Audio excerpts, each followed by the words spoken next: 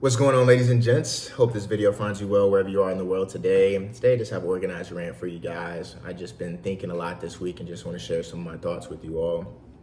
This past week, I was thinking a lot about complaining and how that affects us. And I don't really complain a lot out loud, and I don't really complain a lot in general.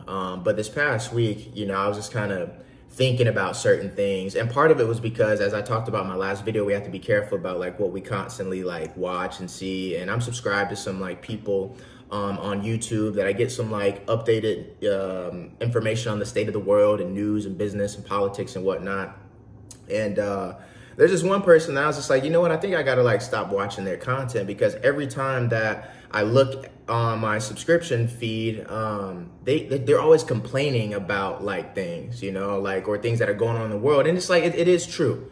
Some of the things are very true, but I'm like, man, I don't want to constantly be in a state of complaining, and just various examples, right? Just complaining, about politics, complaining about how terrible dating is today. There's so many different things that we constantly see, especially just being on social media, that are done intentionally to grab our attention so that we want to watch it. And but it's so negative, it's just feeding into negativity, and when we do that and we allow that to fester in our mind, it seeps down into our spirit and our subconscious, and we begin to create that reality around us, right? And just for example, going back to dating, right? If I'm constantly man, dating sucks, and women today are just so different, yada yada yada, then yeah, I'm going to that's the reality that I'm going to live in. Those are the type of people that I'm going to attract. Same thing this past week, just dealing with an angry customer.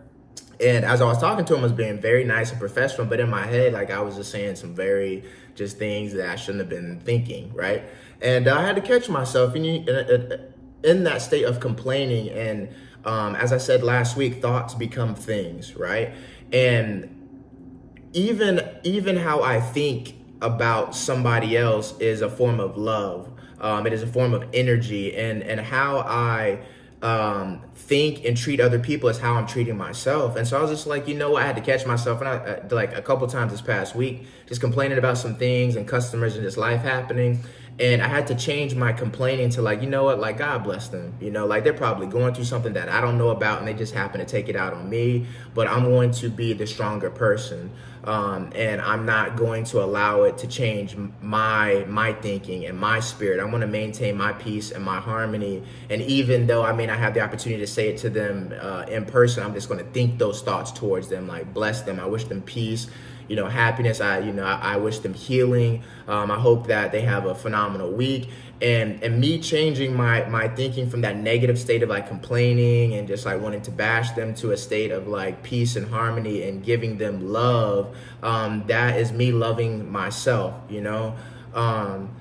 and just self-talk too. Something else that I've been thinking about, especially talking to several of my homeboys this week who are, we're all on our journey of getting somewhere. I don't want to go on a tangent, but anyway, it's important to have goals in front of you and to be driven, but it's also important to remember that where you are currently was once a prayer. And to bask in that moment, to be grateful, to find something every single day about your life and just where you are currently, and just live in the present moment. I tap myself sometimes on my chest just to remind myself, Caleb, get out of your head, stop thinking so much about the future and your goals. They are important in its place, but live in the present moment. Be kind to yourself. Find something to be thankful about today, because I do have very high standards, and I'm very strict with myself, and I don't want to lose that. But I want to balance it by making sure that I'm kind to myself and just understanding that I'm not a robot, that I am a human, and that, again, just where I am currently was once a prayer. And more importantly than the arrival or getting that thing or achieving the goal is the journey of getting there, and who we become and what we experience, the people that we meet, how we grow, what we learn along the way. That is what's more important, and then our state of mind and the state of our spirit as we're going through this journey. And so putting it all together, just being careful about like how we think about other people, not just ourselves, is important, but also how we think about ourselves, being kind to ourselves, talking to ourselves in a nice manner, catching ourselves when we're in that moment of wanting to seep into negativity and wanting to complain and maybe wanting to call people out of their name or think certain things to bridle our tongue or even to bridle our brain and our thoughts.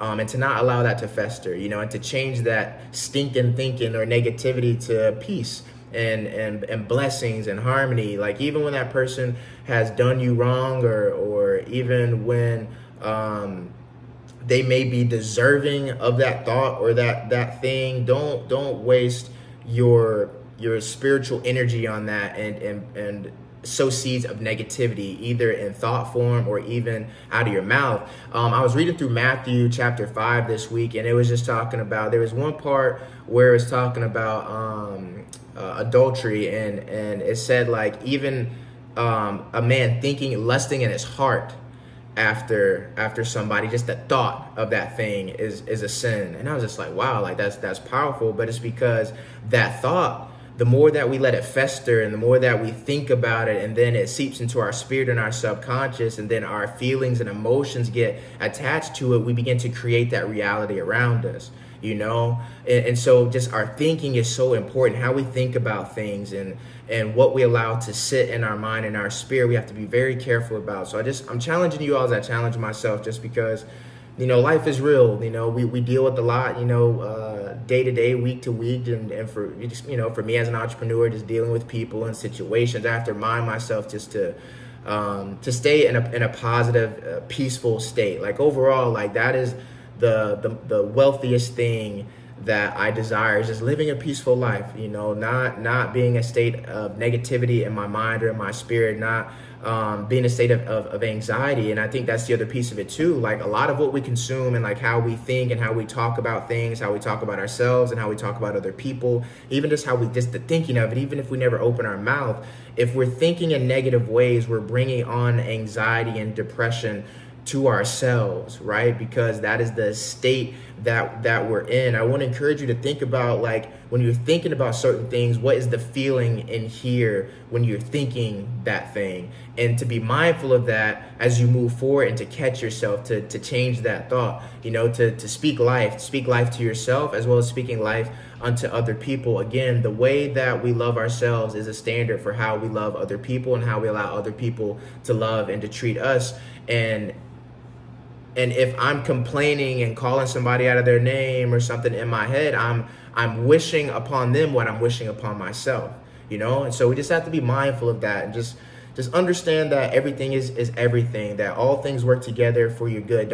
When you catch yourself, especially for those of us in our single season, when you catch yourself with those negative thoughts of, man, all men today are trash, and like nobody cares about love, or all women today are this and don't know how to X, Y, and Z. Don't allow those thoughts to fester, because that's what you're going to continue to attract and create in your life, because that's what your spirit is giving off. You're giving off a negative glow, a negative aura. And so, you're not going to attract peaceful situations, in that manner. And that's just one example, but it goes into all things, every aspect of our life. We have to be careful about the state of our spirit and our mind, and just what we allow to just fester and to sit. So don't get caught up in complaining, and be kind to yourself, and understand that where you currently are was once a prayer. Even if it's hard some days to realize that, because you're so bad, want to get out of the situation that you're in, that you're on a journey, and just to respect and to love and appreciate your journey. I challenge you every single day just to find one thing just to be thankful about, just random things, like, man, God, I'm thankful for my toes. I'm thankful for my fingers. I'm thankful for where I live. I'm thankful for the sun. I'm thankful for fresh air. I'm thankful to have water. I'm thankful to have a roof over my head. Just find something to be grateful for, and continue to just operate from a place of peace and abundance right where you are, But anyway, just wanted to drop in real quick with that, and I'll be back soon, guys. Peace.